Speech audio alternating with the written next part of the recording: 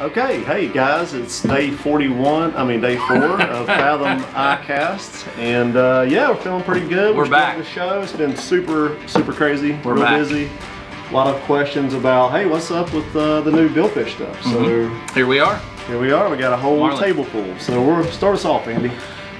So, you know, kind of our bread and butter when we started the company was our large big game trolling lures. It's kind of our first product we started with, and it's something we take a lot of pride in. We make it here by hand from start to finish, from the insert all the way through the skirt, casting of the head. Every little bit of this is done in our facility here in North Carolina. So we're super proud of it and want to kind of just show you a couple things and just talk a little bit of marlin fishing. So, our number one lure, by far, when people ask us, what's the one lure if you got to have on the boat, it's going to be this one in my opinion. Everyone's got a different opinion, but this is our Pepal Grande Alive, and it's by far, in my opinion, our top producing lure. We sell a lot of them, we get a lot of really good feedback, but it does change from year to year. You know, we get, this year, the Head Chugger Medium's been super popular. Yeah, I feel like the Head has been a really tried and true lure too. We've sold a ton of those over the years. We just had a guy send us a picture 2 days ago. He caught a big marlin on one. I like the medium range, like when we're putting together a marlin spread. So my go-to is the Calico medium and the Head medium. Both of those pull really nice.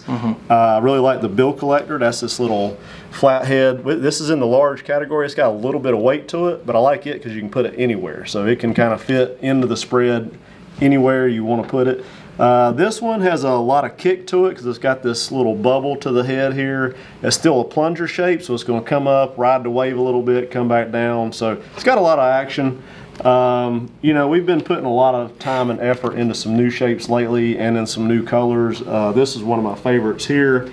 Andy came up with that one last year, but we just now released it. What's up with that one? Yeah, so this is our Tinker Mackerel. One of the big things when it comes to our marlin spreads is what they can kind of say, match the hatch. Match the hatch. You hear that a lot, and that's basically trying to match your lures to a particular action or color of a bait fish that marlin are typically feeding on. So maybe one of the reasons why this has been such a popular lure and it's been so well received is the fact that it looks a lot like a mahi, whereas this looks a lot more like a Tinker Mackerel.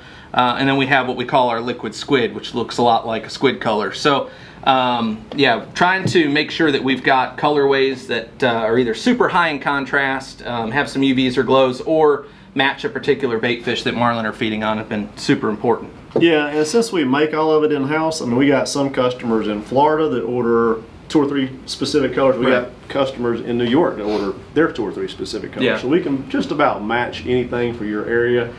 And you know, going from that size range there, I'd consider that like a teaser size range. And then we go into like our actual teasers. So we have a lot of new squid chains that we've started to offer. Yep.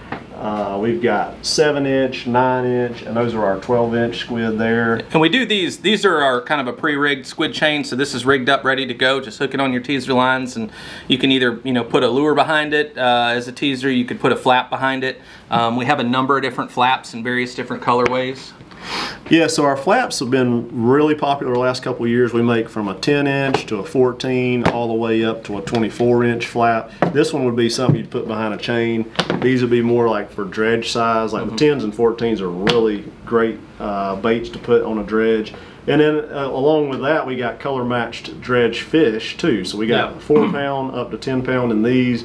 They're rubber coated, keep you from tearing your boat up. Yeah, don't slide around when you have to put them on the deck after pulling the dredge in. Yep. And we got a ton of just rigging supplies. Like we produce all of our skirts in-house. We produce all of our hook sets in-house. We've got 7/0 up to 12/0 in singles and double hook sets. So anything for bill fishing you need trolling wise, we pretty much have it covered. We can do it. That's right. Well, so that pretty much just gives you a little bit of an idea of what we do marlin-wise. Obviously, you can reach out to us. We can answer any questions or go a little bit further in depth, and I think we plan on doing that over the course of the next few weeks in different YouTube videos and Instagram, IGTV stuff. So definitely let us know what you want to see, and be sure on this video to tag a couple friends. Make sure you like it and enter for a chance to win kind of one of our Fathom swag bag deals. Everyone knows the whole big thing with ICAST, free stuff, so we're going to give you a chance to get some this year. That's right. Which is good. So thanks for stopping by, checking us out, and we appreciate it. See you tomorrow.